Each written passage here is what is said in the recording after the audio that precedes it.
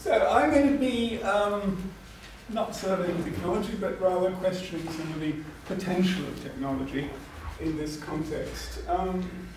My talk is entitled The Internet of Lettuces, Legibility, Data and Alternative Food Networks. So there are various utopias and dystopias floating around in this conversation. And technology plays a key part in both our utopias and dystopias.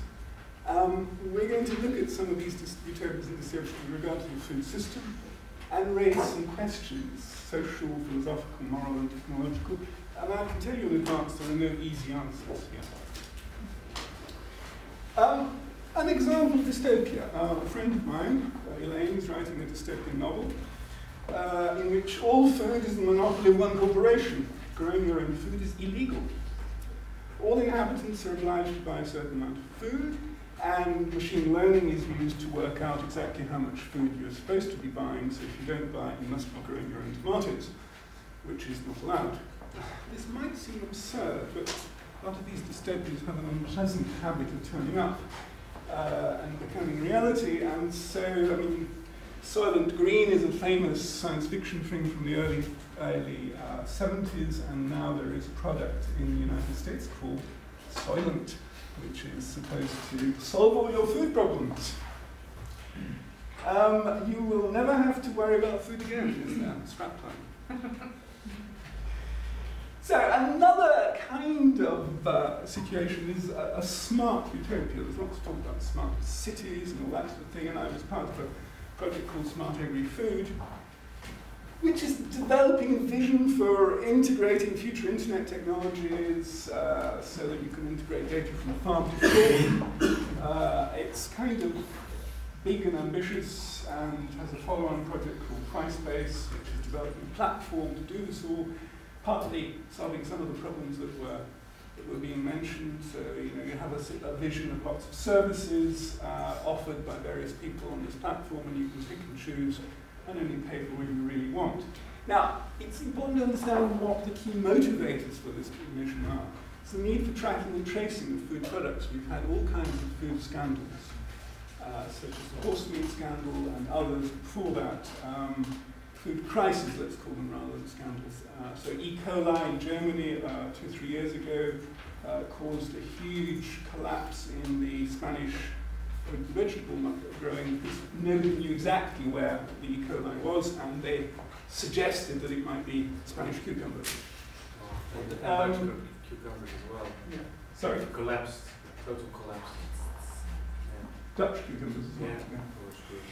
Yeah. So there are huge inefficiencies in the supply chain due to the lack of data integration. So because people along the food supply chain don't talk to each other, all kinds of things go wrong. A lot of food gets wasted and things like that. There are regulatory pressures. So there are all the time more pressure from the standards organization, the government agencies, to know more about what's happening in the food supply chain.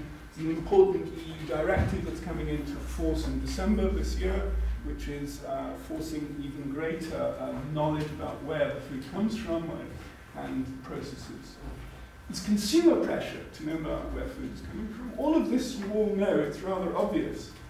And it is obviously linked to the need for the resurgence of short-chain, local, urban, and all the alternative food networks that we're talking about. So the smart utopia says we will solve all this with technologies. Lots of ICT all throughout. On the farm, satellite imagery, drones, GPS-controlled farm vehicles, data capture of each process, the general precision agriculture paradigm. In the logistics section, we will have GPS-controlled lorries, continuous monitoring of the cold chain. There'll be dynamic pricing of food products depending on what the predicted shelf life is and the demand. Reroute the lorry because there's a bit of rain over there, so they're not going to buy strawberries today, and things like that. The retailer, we have point of sale scanners, club cards, eye tracking, social media analysis, data warehouses, complete analysis of the consumer and what they want. Smart utopia, right? Now I want to raise an issue which I think is important to look at from the perspective of alternative food networks, which is the concept of legibility. Some of the social scientists, political scientists here will be familiar with this. It comes from a book by James Scott called Seem Like a State. It's the idea that governments in general, and generally big organizations, want to model, map, and catalogue everything that is within their domain. And historically, that's for the purpose of taxation, conscription, control, generally. And there's a very tight interplay between technology and this move for greater legibility. So whether it's from Roman roads or the imposition of the metric system by Napoleon, or the choice to have passports or ID cards, these are all expressions of the need for legibility. And ICT is the kind of ultimate expression of making things legible. Smartphones, smart meters, automated number plate recognition, automated face recognition, these are all expressions of greater legibility. The surveillance state depends on our ubiquitous use of ICT.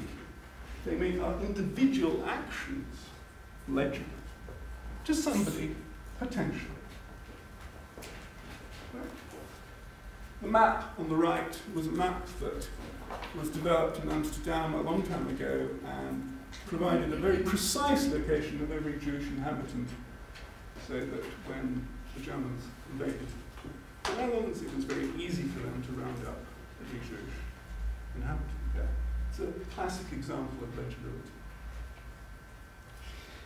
So, legibility is also tied up with standards. I mentioned the metric system as an example of a standard. And you can see standards as a kind of technology that always helps legibility. By having an agreed way of measuring things, an agreed way of communicating, an agreed box size, then things become more visible, more legible, more integrated. Now, I wish to stress I don't object to greater legibility. I don't object to greater standards, because every step along the way, while it reduces or limits certain freedoms, it opens others. So, Roman road system was a way of imposing power over a very large area of Europe. It also allowed trade and communication, something that never happened before. It applies at every step of the way. Every bit of technology closes certain doors, opens others. Part of the problem we have is that we don't have any conscious hold over which doors are being opened and which doors are being closed. So when it comes to standards, we have this whole thing to do with food hygiene, and standards tend to favour the big players versus small players. You will all be familiar with, for example, Vandana Shiva's objections to the imposition of standards on small-scale agriculture in India. There's a wonderful story in Michael Pollan's book published last year, Cooked, about the Catholic nun who produces cheese and has a huge fight with the standards people because the way she's producing cheese traditionally, theoretically, should be terrible from the perspective of bacteria and food hygiene, and she has to go off and do a PhD in food chemistry to prove to the Connecticut food standards people that actually the way she does it is healthier than doing it in a sealed vat. It's a brilliant story, but it's a very interesting example of the pressure of standards on a small-scale food producer. So standards are a challenge to alternative food networks. Not intentionally. It's not that wicked people with standards, they're wanting to destroy alternative food networks. It's just the nature of the beast. And crucially, when we come back to ICT, it's an issue of who owns the data. Remember, legibility, more data makes things more legible. Standards makes the collection of data more easy. Who controls that data? After all, the need for data is what's driving the regulatory, the consumer, and the business interest, right? If data is held by one company, for example, Google and Amazon, or a small number of companies, look at the seed retailers in the world, Monsanto, Syngenta, DuPont, they control the market. Amazon is fundamentally a data company. They collect data and they use data in order to do things. And this is where it becomes really important to look at alternative food networks from a data perspective. Because who has that data on where the lettuces are and who wants the lettuces?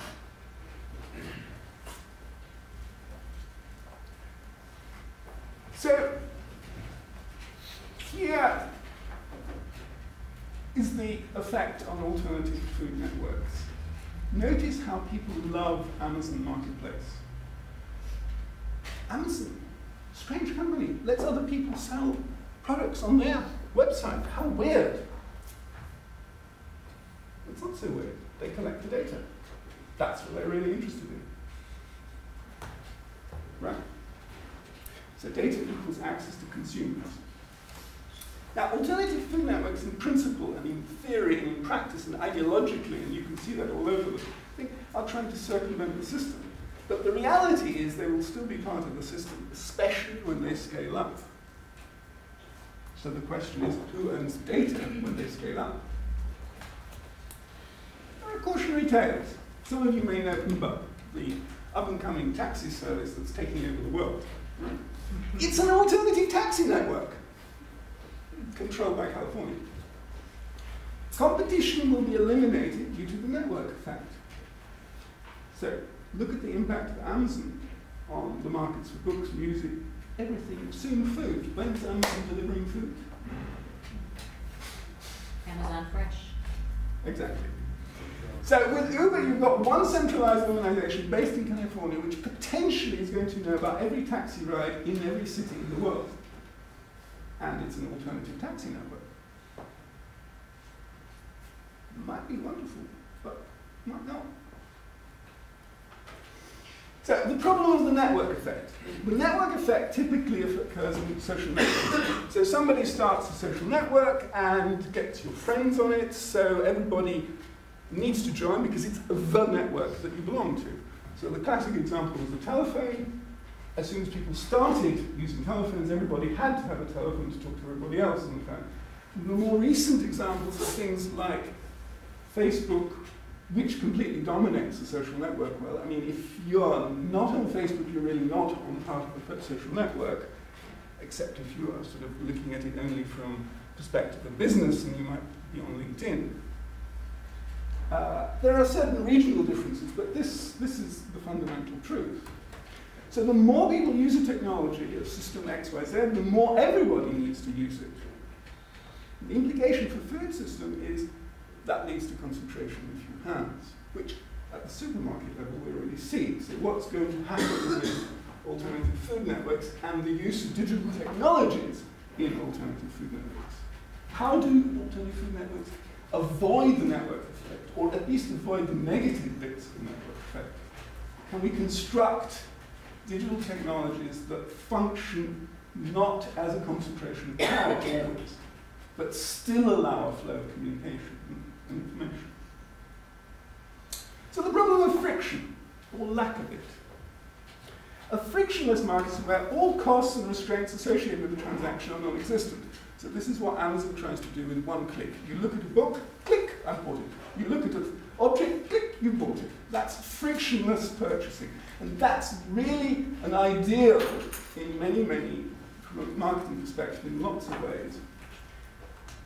Supermarkets you can see as fundamental forerunners of frictionless shopping. You go to one place, you go around, collect your things, you pay to one person. We had this app presented just a moment ago about purchasing across the market, trying to reduce, it was an attempt to reduce friction in effect. The trouble is, food needs friction. The introduction of friction increases meaning, knowledge, appreciation, and trust.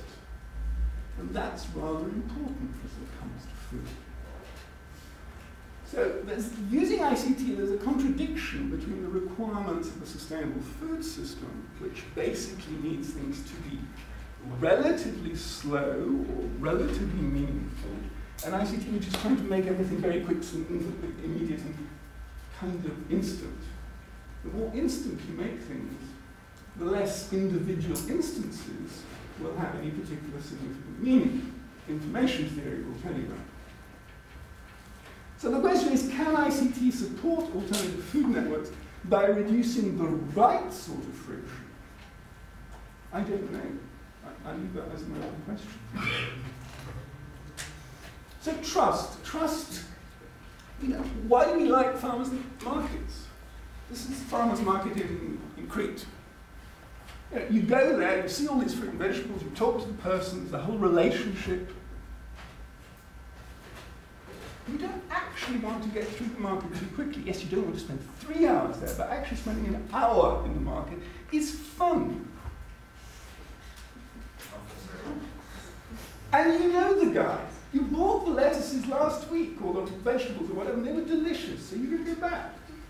You're going to check, are they the same? As opposed to a checkout counter in a supermarket, where there is much less trust, there's much less data, there's much less friction. So, one of the things we need to look at is the way data is really infrastructure.